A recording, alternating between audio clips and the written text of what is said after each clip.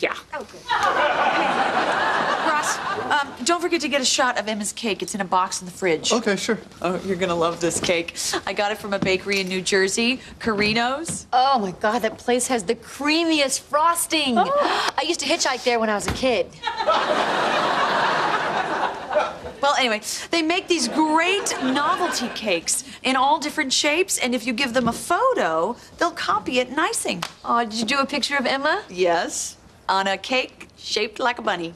Rage, does this bakery by any chance also bake erotic cakes? Say for bachelorette parties? Ross, what are you talking about? Oh, my God! They put my baby's face on a penis! Now it's a party!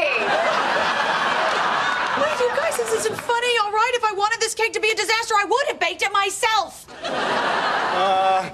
Is it okay that I still think it looks delicious? Jack, look at this. I know what you're thinking, Judy. The resemblance is uncanny.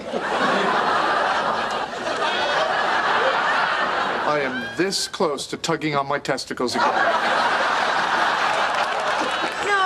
No, this is not what I ordered. Okay, I went all the way to New Jersey so that I could have the perfect cake for my daughter's birthday, and I need a bunny cake right now. Ask him if it would be faster if we cut the baby's face off the penis so we could put it on the bunny.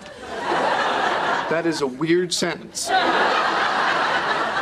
Oh, believe you me, I am going to bring this cake back. I don't even want it in my home. Joey, don't touch it! I'm so confused!